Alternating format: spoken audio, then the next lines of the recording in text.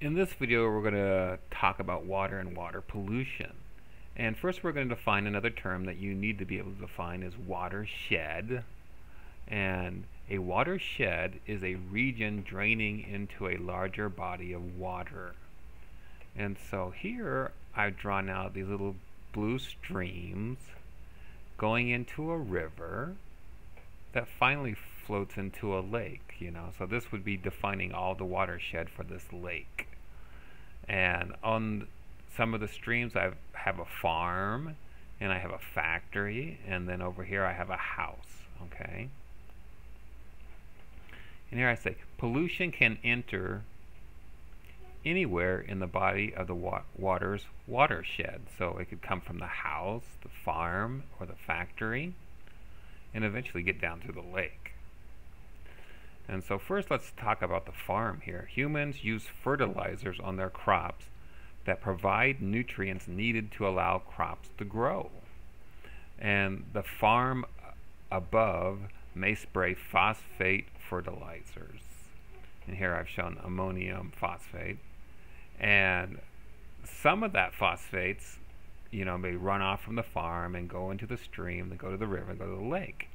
And that may cause what's called an algae bloom. And here I've shown a pond here with some green algae growing on top of it. And this blocks the sunlight.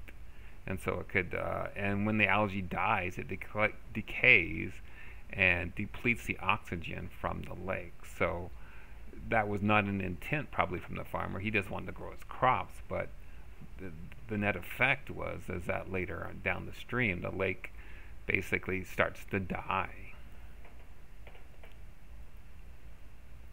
And let's see, on that same farm, the farmer may spray pesticides, and these pesticides eventually make it to the lake, killing fish and other living species. So a pesticide is a chemical that you spray to kill usually insects of some sort, and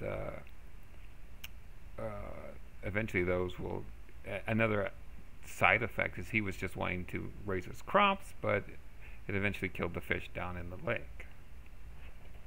And again, if we look at the factory that I drew right here, the factory may introduce pollutants into the watershed from waste generated from manufacture of goods.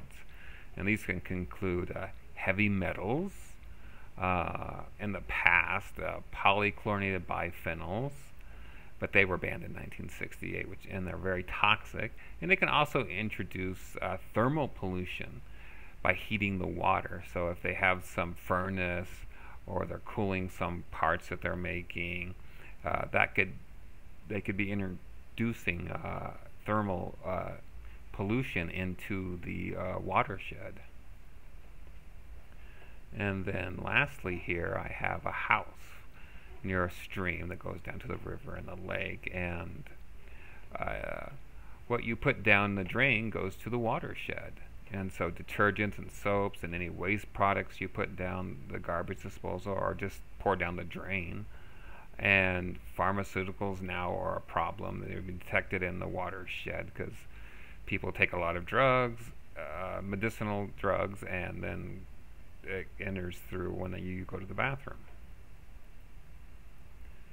And so what can I do about water pollution and conservation? What can you do, okay?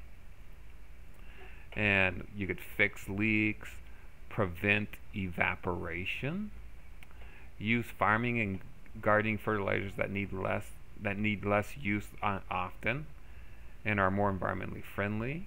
Use low flow showers and toilets. That's the low flow showers is something that I've done in my house.